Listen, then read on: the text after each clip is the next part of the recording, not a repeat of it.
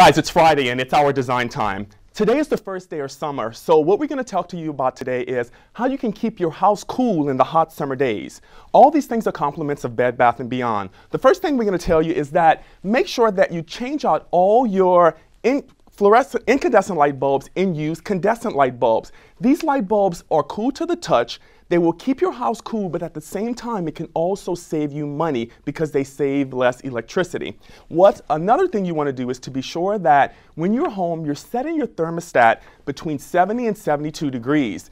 So that will keep your house cool while you're home. But when you leave, you want to set your thermostat at about 80 degrees. And one of the reasons why this is important to do is that you definitely don't want to turn off your thermostat because it takes a lot longer to cool the house again. So this is another trick that will keep your house cool through the hot summer months. Here's a big thing that I talk about all the time. Make sure that you change your air filters because good clean air filters will also keep your house cool throughout the hot summer months.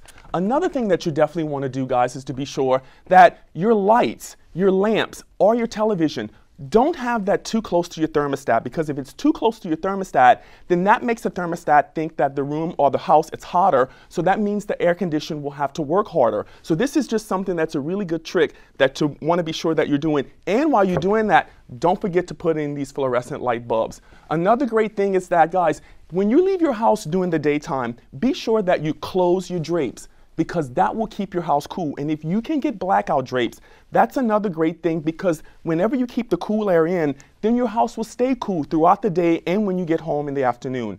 When cooking, guys, don't use your oven. Use a crock pot. A crock pot is something that would help to keep your house cool because it doesn't generate as much heat. So you want to be sure that you're cooking in something that's a crock pot, and try to use your oven as less as possible.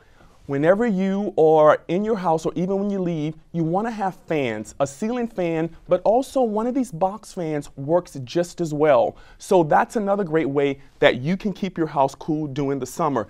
These cool hot towels are something that'll be great to use. That's really cheap, very inexpensive. Bed Bath & Beyond has these. These will also keep you cool throughout the summer.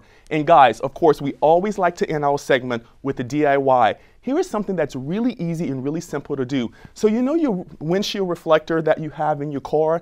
You can basically take that out and you can add this directly to your window in your house. This will keep it cool inside and keep the sun out, and so that is a really great reflective quality.